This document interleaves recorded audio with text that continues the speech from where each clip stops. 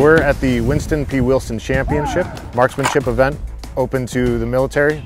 In this competition, we have primarily Air and Army National Guard components, but we also have the Marine Corps team, the Coast Guard team, and multiple rifle teams from international shooting groups. And it offers an opportunity for everyone to come together and share experiences and skills.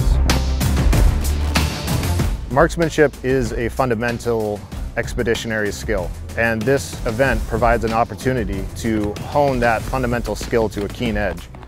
We have a total of 8 Vermont Guardsmen. We have 7 from the air side and 1 Army, and all of our airmen are exceeding expectations.